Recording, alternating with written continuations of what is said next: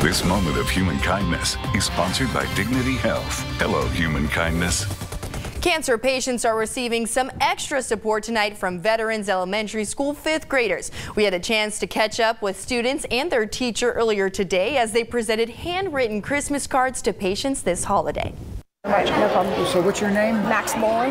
Max, I just want to thank you for your support here, and this is awesome. 5th grade students like 11-year-old Max Bowen wanted to spread words of encouragement to those going through a challenging time this holiday. We are handing out cookies, hot cocoa, and we are giving them letters to just, comfort them. Bowen says that after hearing about the obstacles that his 5th grade teacher, Miss Gonzalez, went through, Bowen and his classmates wanted to help others going through the same fight this holiday.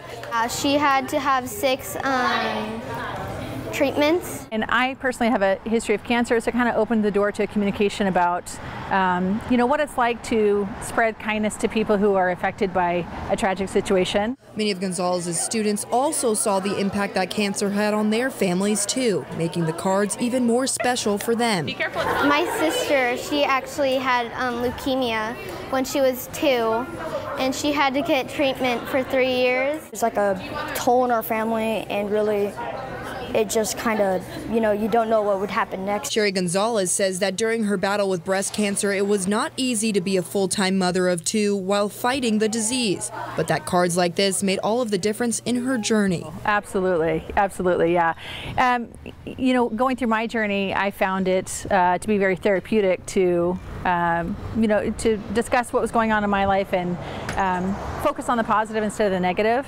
And through that process of doing that, it became like a necessary tool for overcoming the disease. And so it's something I like to share with the kids, that just a simple act of kindness, a compliment, suggestion, an offer to help, a warm greeting can be just what a cancer patient needs to fight the fight. Gonzalez and her students gave 60 handwritten cards of encouragement and positivity, along with hot cocoa and cookies to cancer patients of the Comprehensive Blood and Cancer Center. This is unbelievable. These children that have come down here to support the cancer patients and the facility is just truly amazing, and it's a true blessing, and it's an encouragement for the people that are still battling cancer right now.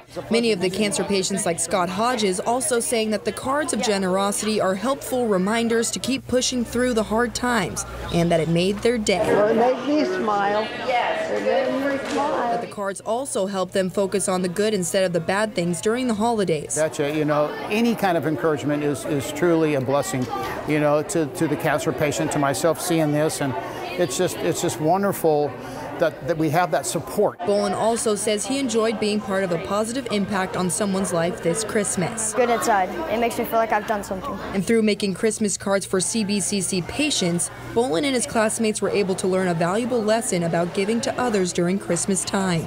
To be kind, and it could affect other people a lot and make them feel better. You can give it to different people and make their days better, because it obviously made these people happier.